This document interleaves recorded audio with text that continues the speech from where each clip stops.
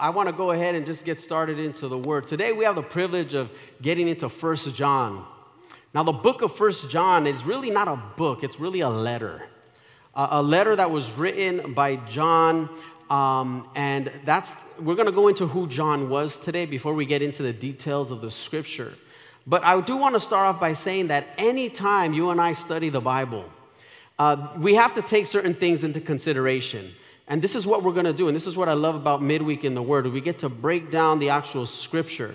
And the first thing that we as readers and believers have to take into consideration is the context of the book that we're reading. So the context is when it was written, to whom it was written, what the climate or the era of that time was. Like, was it a time of peace? Was it a time of war? Were people in captivity? Were they experiencing freedom and joy? What was going on at that time? And also, how does that relate to us today, right? It's kind of like when you get a text. How many of you guys have ever gotten a text and you get mad after you read it? And then you call that person, "Why are you yelling at me?" They're like, "What? I just typed a text." "Yeah, but it seems like you're yelling at me." Who's ever gotten one of those texts? Don't be shy. And it's just people don't know how to text right. They're just texting without, the niceties, and so you think they're upset and you think they're mad because sometimes we don't take the whole thing into context, right? And this is why we have to break down the Word and look deep at it, because sometimes we could read something and think it means something, but it means the total opposite of that. The second thing we need to do, my computer went wild here. The second thing we need to do when we look at Scripture is we have to look at what is the main goal of the Scripture.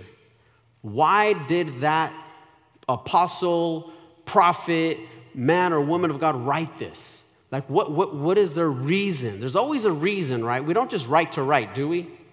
We're supposed to write with a purpose. Now, for 1 John, it's important that you and I understand a couple things. 1 John is written by John, the one that the Bible calls the beloved disciple, or the one whom Jesus loved. Have you guys ever read that? I mean, doesn't Jesus love everyone? Doesn't Jesus love all the disciples? But yet it states it as the one whom Jesus loved. We can all say we don't have our favorites in our families, but sometimes you have the one that you love.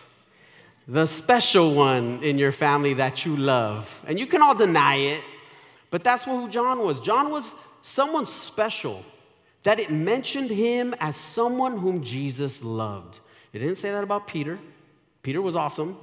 It doesn't say that about James. James was awesome. It doesn't say that about all the other disciples, and they were all awesome, weren't they?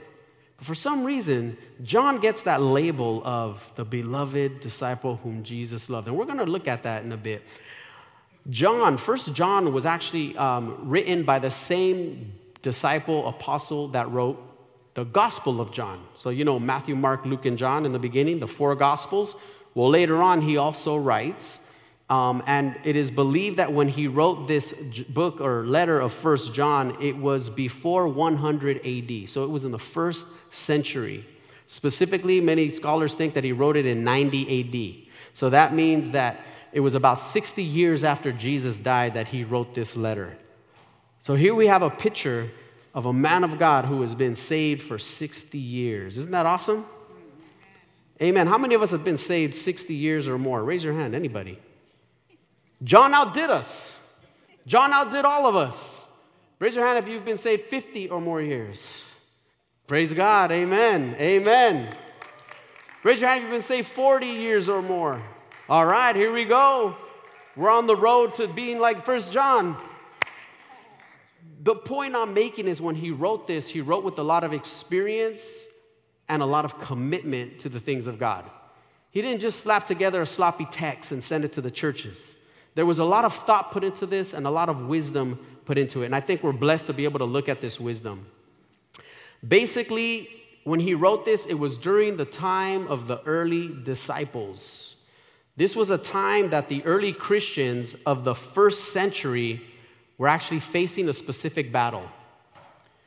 The battle that these Christians were facing in the 1st century Many people think, yes, it was persecution, and there was a great diaspora that was after, the great persecution. A lot of the disciples spread after the revival of the book of Acts, and that's how the word of God was spread throughout the world. The disciples didn't plan to go throughout all the world kind of on purpose. They kind of did because they were persecuted. The disciples were chased out of their hometowns. And so wherever they landed, whether it was in Europe or whether it was in Africa or whether it was in Arabia or whether it was even further, they preached the gospel. Amen. So praise God for that. But at this time, that's not the reason he wrote the letter, because of this great persecution. There was a different type of a battle, and it had to do with false teachers. There was false teachers that were emerging within the churches that were actually spreading a false gospel. And the gospel that they were spreading was contrary.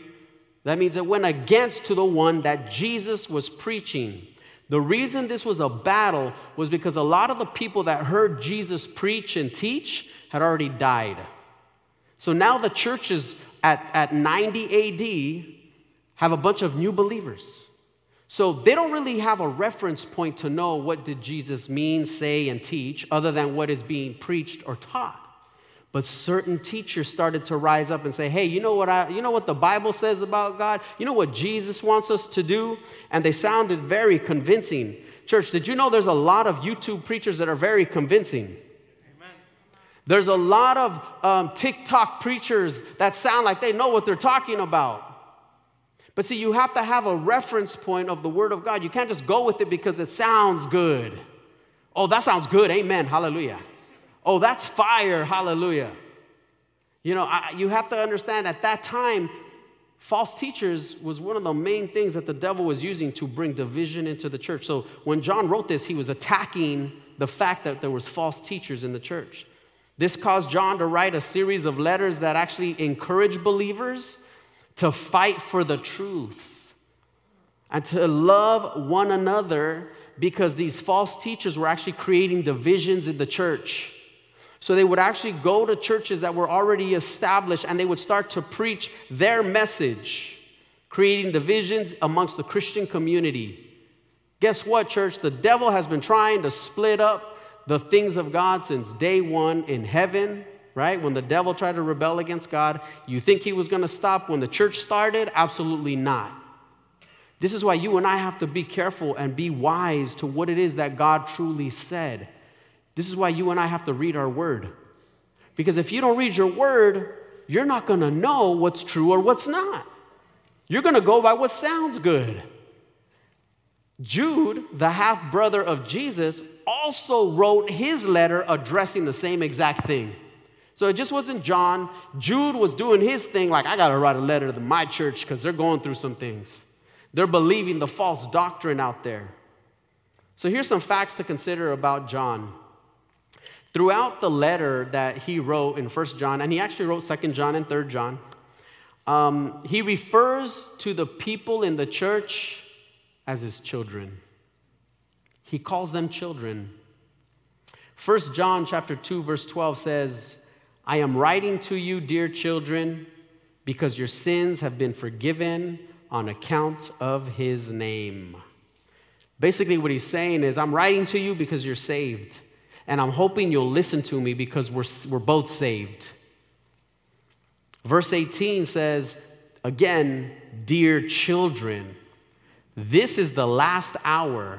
And as you have heard that the Antichrist is coming, even now many Antichrists have come. So what is he doing? He's calling the false teachers Antichrists. That's pretty harsh, huh? Man, if you walked around today and called false teachers, you're an Antichrist. Oh my gosh. How dare you? Don't judge me. He was going straight for the throat right here. John was calling it what it was. You can't come and teach a different gospel and think you're of Christ. You're Antichrist. You know what else John wrote? The book of Revelation. Amen. And he addresses the spirit of the Antichrist in the book of Revelation. And so see, John has a wealth of knowledge whelming up within him, and he's putting it in these letters. But the fact that he calls us children implies that he not only loved the church as his own, but that he had a degree of pastoral authority over them. He was their pastor. Church, did you know that your pastors love you? I know sometimes it may not seem like it. Sometimes you might think, well, I don't know if my pastors even care or notice. We may not be able to get to talk to every single person in this church, but let me tell you, there is love here. Your pastors do not lay down their lives, move to another city, leave their home church because they don't love you. They do that because they love you, right? Pastor Richard left the country. Pastor Jesse, Sister Lorena left the country, went to Chile. Okay, see, people do this because they love people. You're not going to uproot your whole life, disrupt your whole life and your children's life because you don't love the church, because you do love the church. Can I get an amen? Amen. I know I'm supposed to be teaching, but I feel like I'm preaching. Sorry. But see, the fact that he said, my dear children, there was a love that he had for the church. John is also establishing that he was an eyewitness to the life of Christ. So John then now has to establish his credibility. And it's unfortunate that John, of his stature, of his maturity, of his wisdom, of his knowledge, of his experiences, felt he had to justify himself. But sometimes if I can share a little something, sometimes as pastors, we feel like we got to justify, pastors? Because sometimes people don't believe us. But it's okay. We'll justify all day long because we love you. And that's what John was doing. He loved the church, so he was justifying himself. And I want you to see how many times he says something in this next scripture. But I'd like to get a volunteer that's not afraid of a mic and doesn't mind coming up to me because I can't run to you, to read 1 John chapter 1, verse 1 through 3. Any brave volunteers that want to read that? Interactive. You can ask all the folks at Anaheim. I used to make them read. Okay, Sister Aurelia, here we go. Can somebody pass her the mic, please? Thank you. You don't want to see me fall. Thank you. 1 John 1, 1 through 3. That which was from the beginning, which we have heard, which we have seen with our eyes, which we have looked at and our hands have touched. This we proclaim concerning the word of life. The life appeared, we have seen it and testify to it. And we proclaim to you the eternal life, which was with the Father and has appeared to us. We proclaim to you that we have seen and heard, so that you also may have fellowship with us. Okay, who's a mathematician? Thank you, sister. Who's a mathematician and wants to read? How many times did he said, we have seen it, we have looked, we have seen the appearance, he has appeared? How many times has he referenced that he's seen it with his own eyes? 6 times in one scripture. Do you think he's trying to make a point? John is basically trying to say, hey, look, listen to me. I've seen it with my own eyes. Stop doubting in what I'm going to teach you and tell you in this letter. He most likely wrote this letter, it says, from the island of Patmos, which is where he was exiled, because the Romans had actually tried to execute him before, but they couldn't, by throwing him in a hot pot of oil, and he didn't burn. Think about that. And that was well known. But yet he still felt he had to convince people. But that's how it is today, isn't it? People have seen a miracle in your life. People have seen you turn a life of sin into a life of grace and love and compassion for other people, for God himself, and people still don't believe in the God that you serve, I don't believe it because it's just, And it's like, do you not see I am a living miracle, amen? How many living miracles do we have in this place? But see, people still doubted. It's human nature. And he felt, I have to convince them. I got to convince them. In one scripture, I got to remind them that I've seen it. He even said I touched it. He's talking about touching Jesus. So see, John had experienced miracles, and people knew he was also the evidence of a great miracle that didn't die when they tried to kill him. And the fact that he's on this island exiled is because the Roman government said, we can't kill this guy. Just put him on that island to die of old age. That's powerful. Now, his letters were written with 3 purposes. Okay, number one, he wrote with the intent specifically to come against the prevailing thought, the false teaching of that day. And that false teaching is known as Gnosticism. Gnosticism believed that Jesus was born a man, that then he became divine at his baptism, but then he became a man again at his crucifixion. So Gnosticism was basically teaching he was just a man, but the Holy Spirit came upon him so that he could do all those miracles, but then it left him when he died. Because after all, how can God die? So that's how they justified their lack of understanding that God would die. They created a whole new doctrine. And if you think about things logically, okay, it could make sense, right? Like, why would God die? That's not truly God if he can die, right? And that's the way they looked at it. Gnosticism was the false teaching that started to permeate into the church, that was starting to remove the divinity from who Christ was. And what John was doing was he was addressing it direct on, saying, look, I've seen it, I've touched it, I've experienced it, he's appeared to me, and you can't tell me otherwise, and now I'm going to share it with you.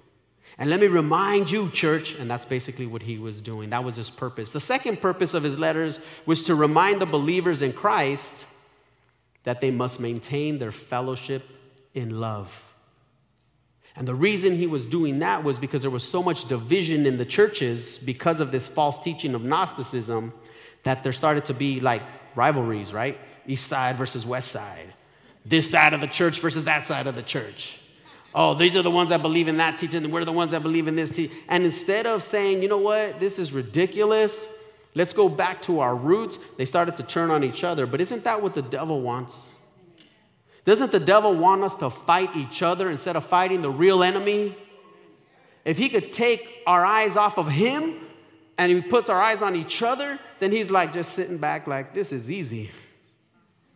I don't got to do anything. They're killing each other.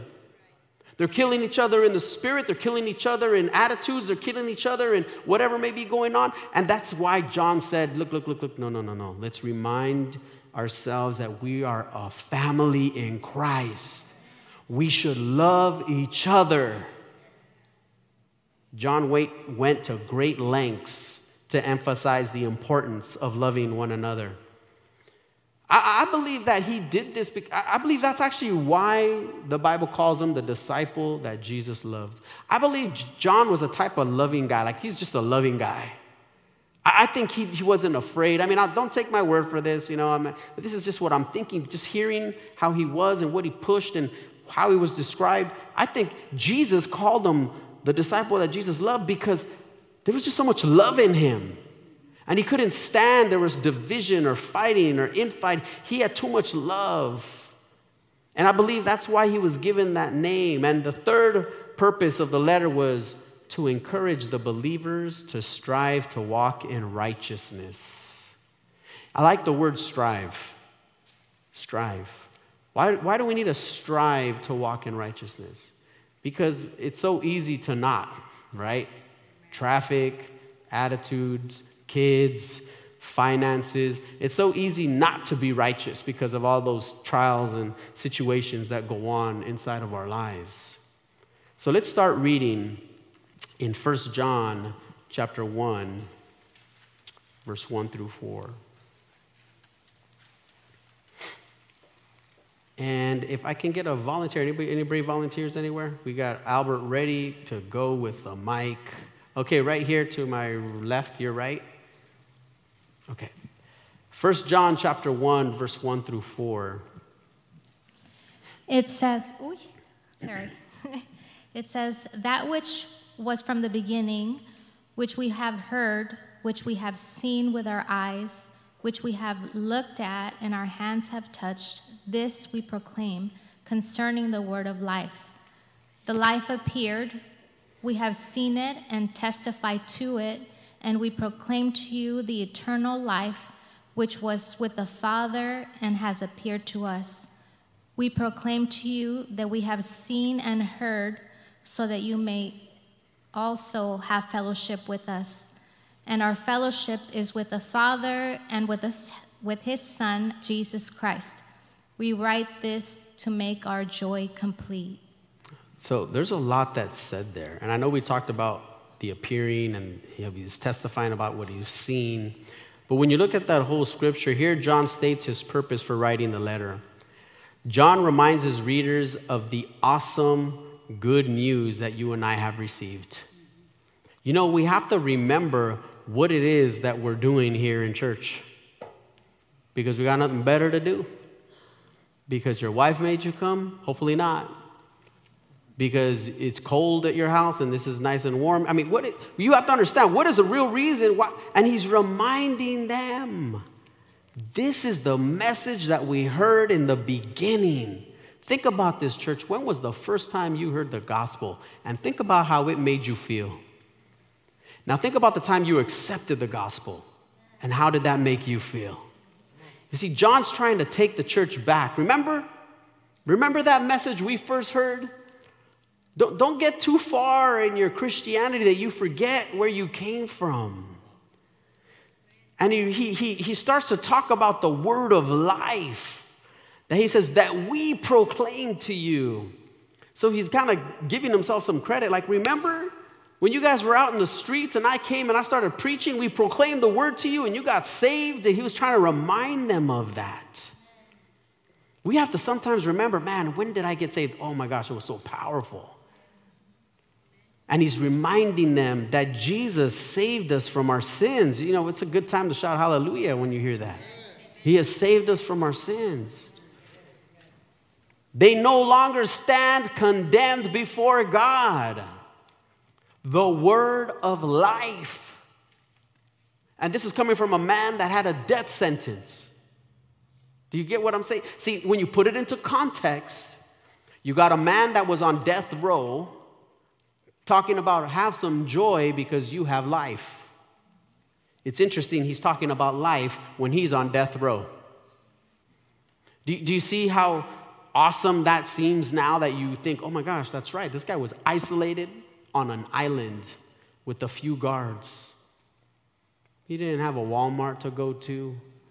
He couldn't go to the nearest coffee shop and talk over some nice warm coffee. Every once in a while, people would deliver letters to him, and the Roman government allowed him to get letters and food and things, and then that was it. He was alone. He was in isolation. He was in the shoe. I mean, he was locked up. Nobody could see him, talk to him unless they had special permission. He was by himself, and yet he was speaking so much life. You know what that tells me? That no matter what we go through, we got to remember our life inside of us. The word of life. It's the word of God that gave us life. Remember that? And that's why I think he can teach and write like this. And then I believe John wants his readers to understand the benefits that they have by accepting Jesus. He wants everyone to know that they should experience, look at what he calls it, the fullness of joy that comes with being saved and being in fellowship with like-minded believers. Sadly, by him writing this, it also means that there are people that can be saved and not experience the fullness of joy. I would bet today there are people in this place, in this building, you do not have joy in your life. And what he was doing as a pastor, remember he calls them my dear children.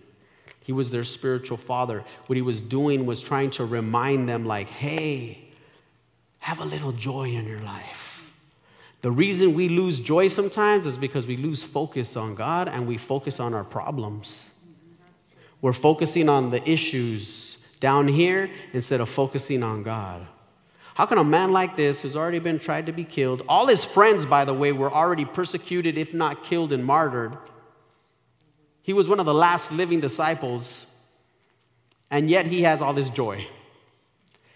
Most people would be depressed, suicidal, like, I'm done, I don't want to eat, he'd probably starve. But here he is writing to us saying, hey, you guys have to have some more joy. Isn't that powerful? See, that's what God does. He can give us a joy when we're not supposed to have it. He can give us happiness when we're not supposed to be happy. He can give us peace when there is no peace around us, but yet there's peace inside because you no longer stand condemned. And he knew it. And he wanted the church to know it. Hey, church, don't forget you're saved. You're not going to hell. You're going to heaven. Don't be so depressed all the time. I mean, I understand we go through things and we feel sadness, and there's a lot of men of God that felt sadness. I'm not saying feel bad for feeling sad, but this is the message he was telling them. He said, I want you to have the fullness of joy. Who wants the fullness of joy in their relationship with God? Amen? The whole thing. Maybe you know people like this, or maybe, unfortunately, like I said, it might be you that may be feeling this lack of joy. You know, you claim to know Christ and to be in fellowship with him, but you display no excitement in your faith. Oh, praise God, it's time for church. Yeah, I guess. Like, oh my gosh, there's going to be a winter wonderland experience taking place. Another one this year. Think about this, church. If you weren't saved, where would you be? If you weren't saved, where would you be? Dead, depressed, single? I mean, who knows? Right? See, we have to regain our focus sometimes, church. Sometimes we take the good things for granted and we're like, oh, here's another church event. Oh, here's another sermon. Oh, here's another Bible study. But think about it. Where would you be if you weren't saved? Probably in a very bad situation. See, put it into perspective, and that's what he was trying to do. What's interesting about John saying the Christians and saying to the Christians of that time that they needed to have more joy was that at that time, the Roman emperor, Diocletian, was the emperor of Rome, and he was actually a very cruel and a very vicious dictator that despised and targeted Christians. He despised them, and he targeted Christians. And it was in the midst of this persecution of Christians that John is telling everybody, hey, I know you all are getting persecuted, but have some joy. Some people probably thought, I think John lost it up there on that island.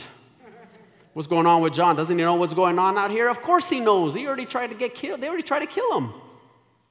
Of course, they said they'd put him in a pot of oil in the middle of a coliseum. And they were going to all watch him burn. That's kind of sadistic, right? Everybody's going to cheer for him to die. But he didn't die. And here he is telling everybody, y'all need to have joy. You know why he was welling up with joy in his life? Because he knew if God could save me, God could save you, church. Doesn't matter who persecutes us. Remember what Jesus said. You're blessed if you're persecuted. Because I got persecuted and my followers were going to be persecuted. Count it as a privilege. But see, he was trying to encourage them and remind them he didn't let his own persecution affect who he was as a believer in Christ. Which is, I want to encourage people. One of the hardest things you can do, church, is when you're going through a trial and when you're facing hardship, to be an encourager. It's hard. I've been there. I know. It's like the last thing I want to do is pick up the phone and encourage somebody. I want some encouragement. Right? I'm in no place to encourage nobody. But that's actually when it becomes even more powerful when you do it. Because then you become like this apostle who in the midst of hardship encouraged the church. In the midst of persecution and him feeling the full wrath of the Roman government on his life, was able to say, hey, we can have joy, guys. We can have the fullness of joy. And I think when we realize and learn from John, man, if he did that, I want to experience that. John, number 1, he opens this letter in a very similar way that he opens the Gospel of John by stating that Jesus existed from the beginning. He reminds everybody that Jesus is the creator.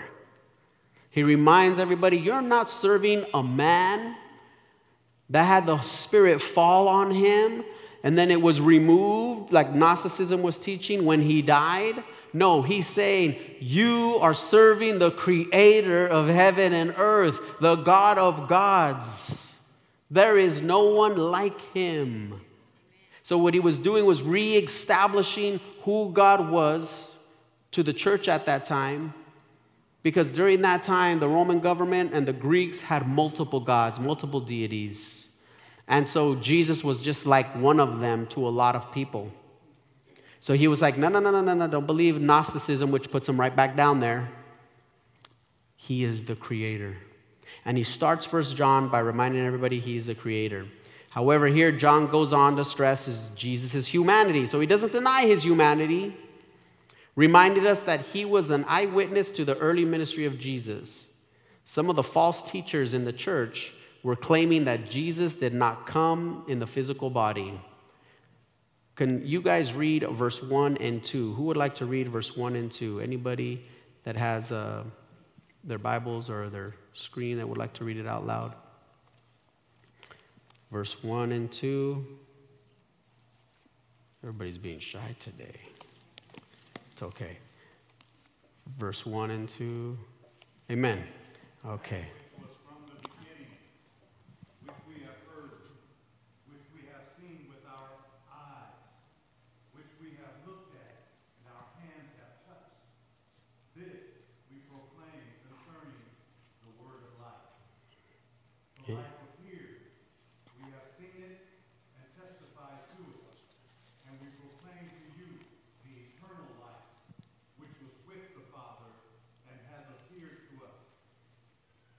Amen.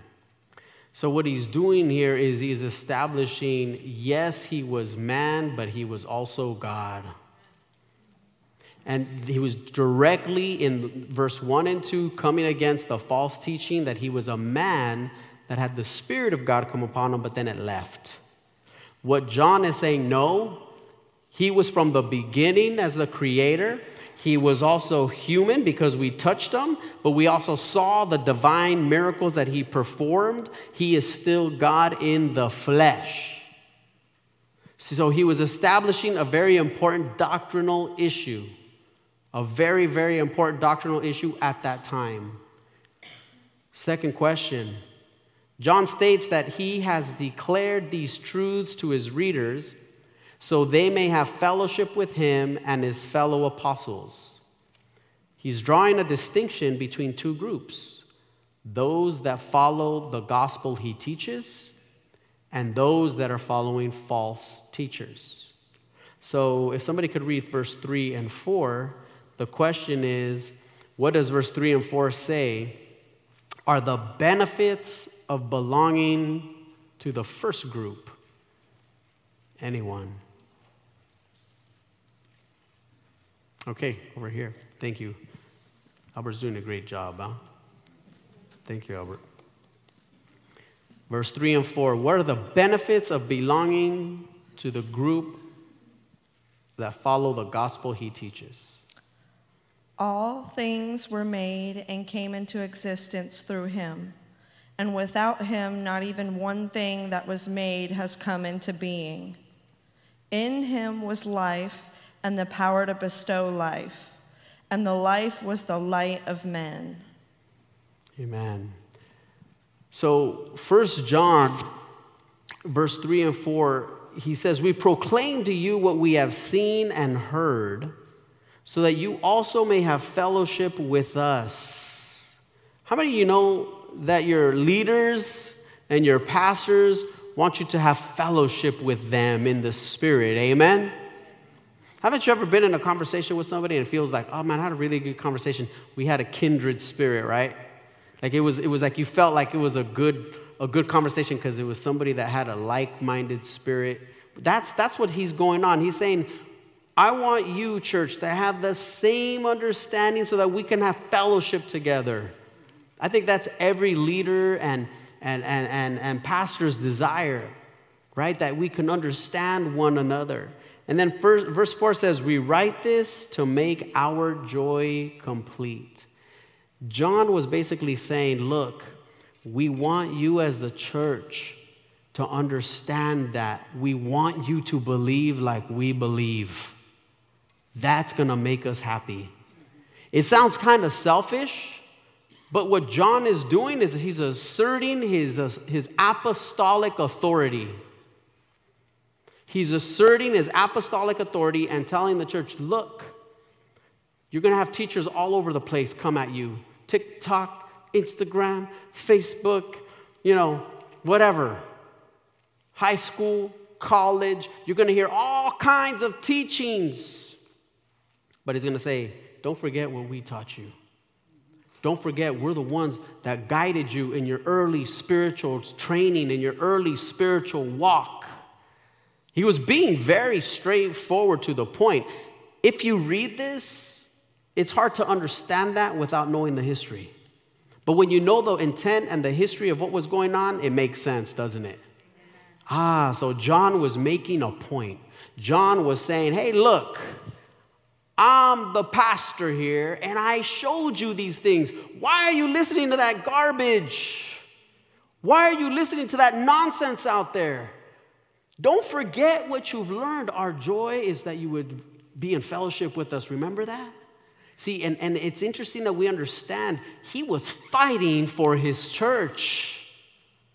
1 John was a letter of supplication to the church. Hey, don't believe the hype. There's a lot of hype out there, huh? Guess what the message is today? Every time pastors come up here, don't believe the hype. There's a lot of hype out there. Everyone has an opinion. Everyone comes from the University of Google with a B Google degree, whatever. And they think they have a right to get on their platform and teach the masses. And you know what? I'm going to tell you something. They might have the knowledge. They might even have the message. But the one thing they don't have that John has is love. They don't have the love for those people because you know what? They don't know them. They don't know who's on the other side of that video camera with the little round circle of light coming at them so they look good in YouTube or wherever they're at. People buy those new, maybe I'm going too crazy here, but those of you know what I'm talking about, these self-proclaimed YouTubers, right? They have that big round circle light. That's all they see. But they don't see the masses on the other side that are listening to them. So how can they love them? How can they disciple them? How can they check in on them and say, how are you doing? Don't forget, I love you. That's what John was doing from the island. He was sending a letter. And who knows, it probably was going to take 3 weeks to 3 months to get to the churches. Nevertheless, he wrote it. Hey, my dear children, don't forget I love you. And don't forget the message we taught you. And don't believe the nonsense out there that you guys are listening to. Make my joy complete as your spiritual father. That's basically what he was saying. It makes John really human, doesn't it? Right? Think about the message you would give your kids if they were out listening to other people about everything that you taught them. Everything you showed them to do that was right. And all of a sudden they're like, Dad, you don't know what you're talking about. Mom, you don't know what you're talking about. This guy right here, he knows everything. He has 1 million subscribers. What would you do? You'd be like, boy, let me tell you, I raised you, I gave you birth, and I'll take you out. That's what John was doing. John was reminding the church, hey, don't forget where you come from, and don't forget the message we taught. And don't forget, I have the credentials, is what John was saying. I've been with Jesus. Powerful, huh? Powerful message. Okay, let's look at number 3. And by the way, we have to be careful with the joy killers. Remember, he said, make my joy complete. There's people out there that are going to try to take your joy. Don't hang around with joy killers. Don't do that. Instead, let's do what he says, which is remember all the blessings that we have received. 1 John chapter 1, verse 5 through 10, this is what he says as we continue. This is the message we have heard from him and declare it to you. God is light. In him there is no darkness at all. If we claim to have fellowship with him and yet walk in the darkness, we lie and do not live out the truth. But if we walk in the light as he is in the light, we have fellowship with one another. And the blood of Jesus, his son, purifies us from all sin.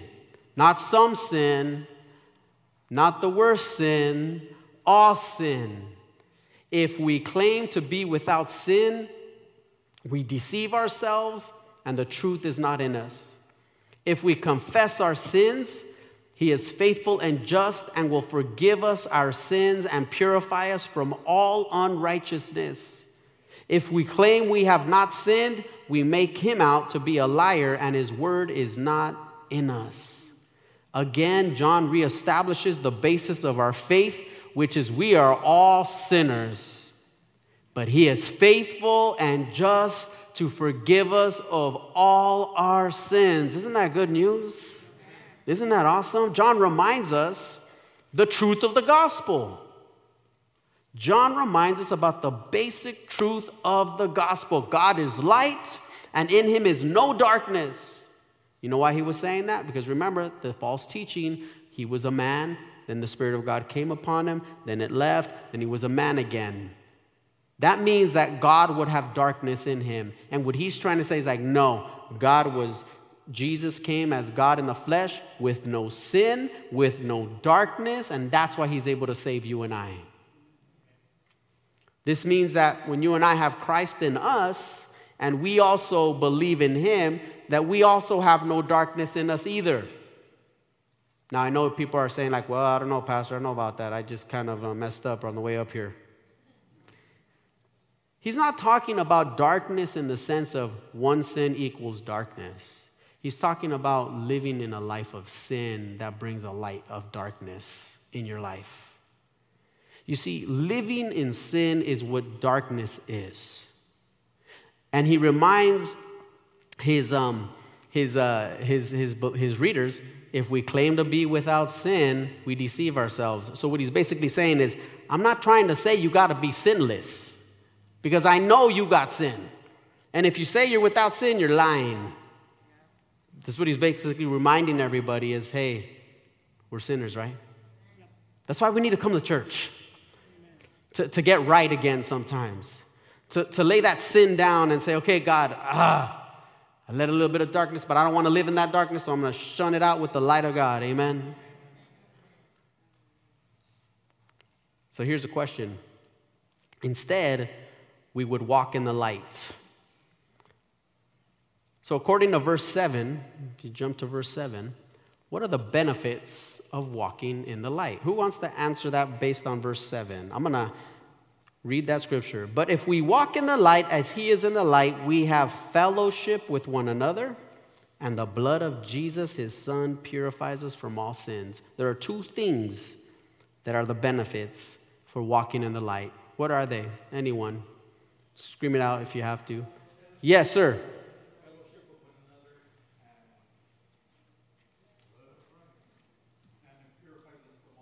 Amen. So we have fellowship with people in church, and we're delivered from sin.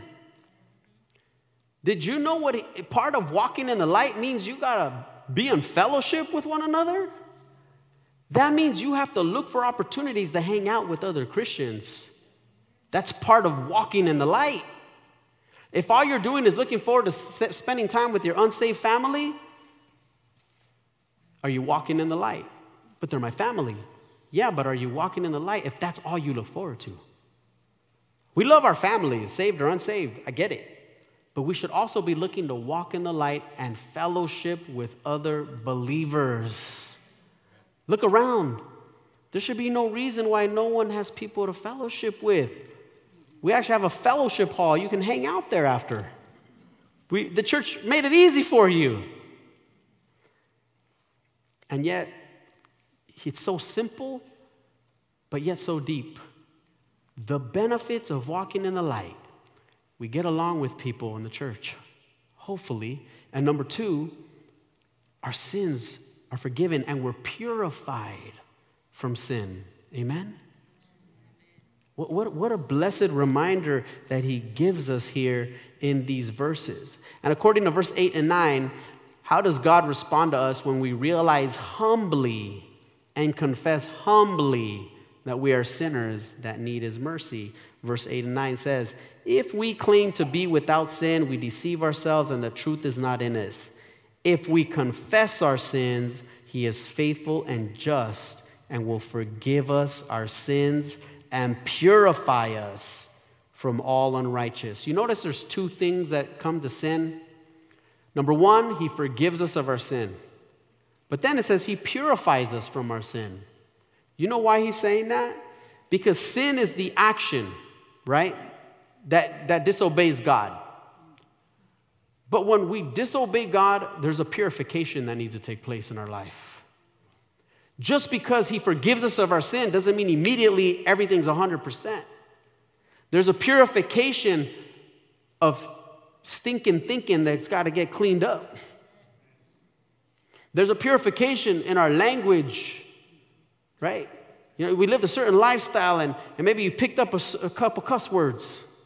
And now God's trying to purify you from that. He forgave you of it, but you still got to get purified from that. You see, being forgiven is a step. Being purified is the process. And that's why he distinguishes them in two different ways. To understand, church, yes, we're forgiven, but he also purifies us. And the purification process only happens when we run to the light of Christ. So that is going to conclude today. If we can go ahead and bow our heads.